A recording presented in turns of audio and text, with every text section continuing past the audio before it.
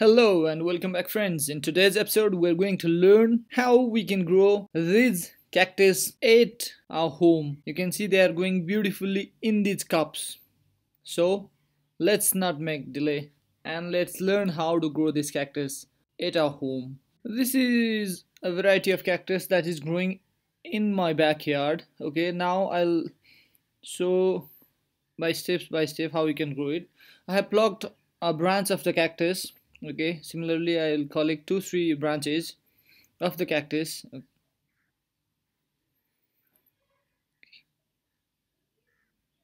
Taking in my room, and I'm that is cocoa peat in the cup, and you just plant it in that cup as shown.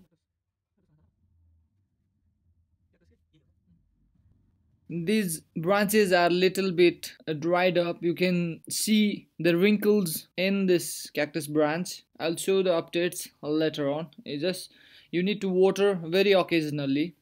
And this is another variety of cactus that is growing side of my window. So I'll cut a branch of it and do the same process.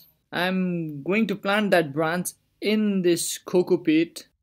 You need to be a little bit careful because it has very sharp thorns. Okay, filling it with the cocoa peat and making it little bit rigid so that it will not move while during growing of roots, otherwise the root will be damaged. You need to water very occasionally in 3 to 4 days only, checking the moisture level. Okay, this is another variety of cactus and it is almost dead, so I will replant this cactus in the same way. Okay, I have taken a branch of the cactus. Similarly, I'll collect another branch. Now planting these branches in this cocoa peat.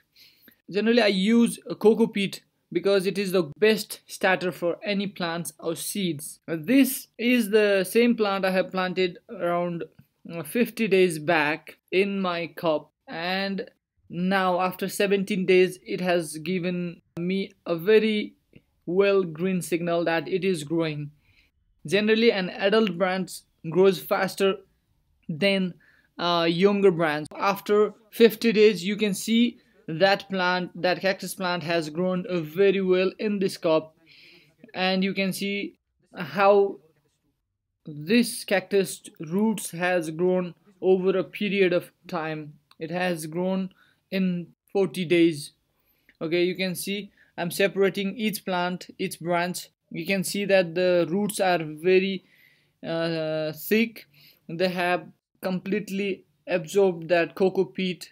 Generally the root has fibers, that's why these fibers make the cocoa peat stick on it, and the cocoa peat is not getting separated from the roots. Similarly the other plants, you can see these white roots, they are basically at the side of the cup, that's why they could not absorb any cocoa peat. You can see a hard thick root of this cactus growing very well. It is showing a good growth in this cup. My next video will be on how to grow cashew nut plant at home.